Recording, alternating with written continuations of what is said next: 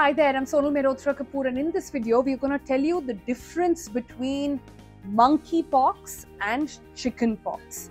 It's that season when a lot of people and mostly kids end up getting chickenpox, and a lot of parents are worried about whether or not this could be the more dangerous and lesser known monkeypox or not. So we thought let's sort of break down some symptoms, treatments, and what are the isolation guidelines as well when it comes to these two diseases. Let's begin with the basics on chickenpox. Like I said, mostly found in kids.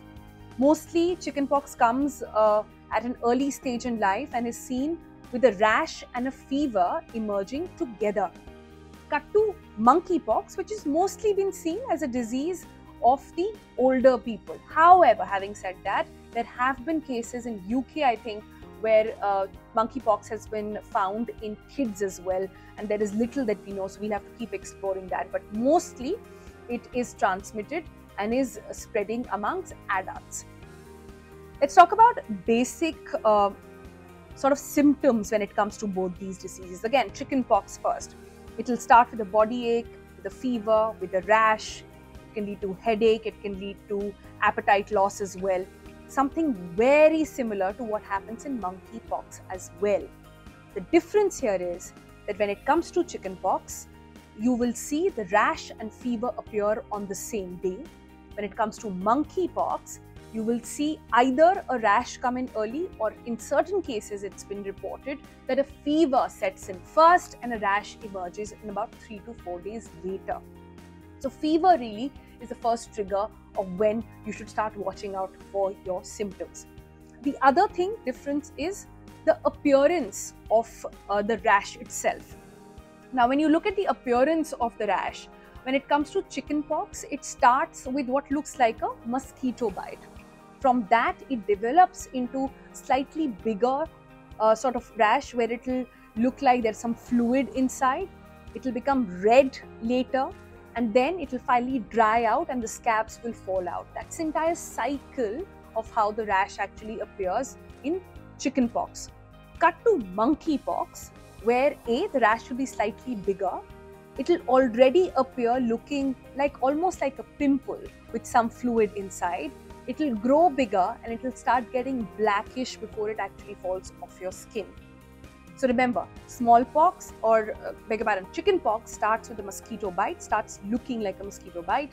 But when it comes to monkeypox, it already looks like a pimple, like a small pimple that will expand. How long does it last? Let's look at that. So chickenpox will ultimately more or less last from 7 to 10 days. Monkeypox takes much longer. We've seen instances of 3 weeks. Some doctors also reporting in Brazil and Spain about 4 weeks of recovery time.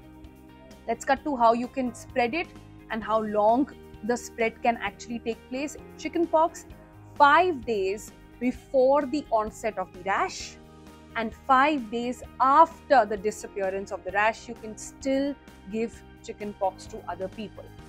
Monkeypox, on the other hand, there is no such sort of before and after number here.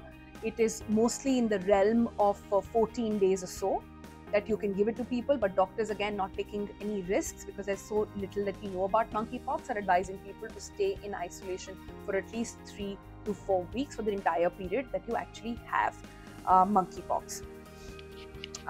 We talked about symptoms. We looked at how both the rashes are actually different. We talked about how long it lasts. Let's look at how it is treated now.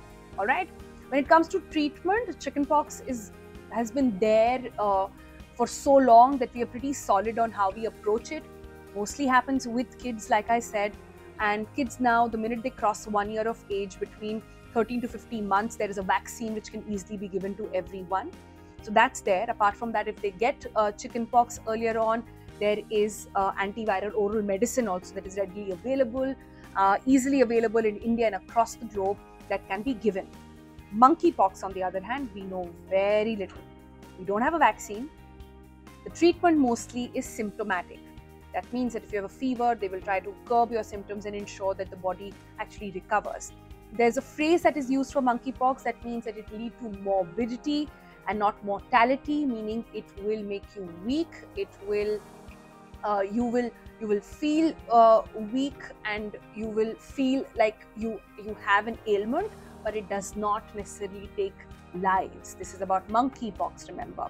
Having said that, there of course have been instances reported across the globe of people losing their life to monkeypox. These are rare instances. Doctors want to underline this again, also saying that it could be a case where people were immunocompromised and there were other things that actually took life first. So there is no need to panic right there. The other thing to know about monkeypox and chickenpox is the way the spread happens. And this is very important, so listen to this carefully. In chickenpox, we know mostly that the fluid that forms inside your first mosquito bite, and then when the fluid comes in, that fluid exchange of it or transmitting that to anyone can lead to very easy spread of chickenpox. However, in monkeypox, the spread is not that easy. So far, it has been found mostly to be transmitted sexually or in periods where a long-term skin-to-skin contact has been seen. Some doctors, again not verified by WHO, but just observations which have been made by doctors across the globe looking at it, have said that at least 2 hours of skin-to-skin contact actually leads to spread of monkeypox. So while chickenpox is easily spreadable, that's why isolation in chickenpox is not really required, because mostly parents or adults in the house have already got it or they have a vaccine. In monkeypox, since we know so little, isolation is very, very strict, and that's why you have hospitals across the country being told to take it very seriously and wards being dedicated only for monkeypox. The other question that gets asked very often is that, can you get it again? COVID really has scared us all on that front, hasn't it? On getting it 3, 4, 5 times. Well, in chickenpox, you get it once, you ideally never get it again, and except in very, very rare cases. And when it comes to monkeypox, we simply do not know. It's too early in the life cycle of the virus to understand whether or not this can actually appear again or not. So that's something we don't know. The other thing that often gets asked is about the seasonality of the virus. Remember in COVID, we talked about how it was spreading. It was also airborne. I mean, it was spreading through air particles, and that's why, again, seasonality was a crucial thing. Chickenpox seasonality is a case. Every time the weather changes, that you see more cases of chickenpox. And monkeypox, we don't know. At the moment, it's spreading across the globe or between adults, and there is no relation that has been found just yet. And I keep saying that because there's so little we know just yet to whether or not it has any seasonal influence. So that's pretty much on what we know about the differences between chickenpox and smallpox. Remember, all these symptoms that we've talked about are very similar to a flu, which again is something that spreads this time of the year. So be careful, be vigilant. Whenever you see a small rash, a mosquito bite spreading more than 1 or 2, don't panic. Talk to your doctor, tell them what exactly is happening, and there is a very strict and clear protocol for both of them, so you need not worry. And for more such updates, if you have more questions, please post it down in the comments below. We'll try and answer that. If you have other queries about monkeypox or chickenpox or any other disease or any other issue you would like us to take on Money Control, do send that in the comment section again. And meanwhile, don't forget to like, share and subscribe this video. See you on YouTube in some time.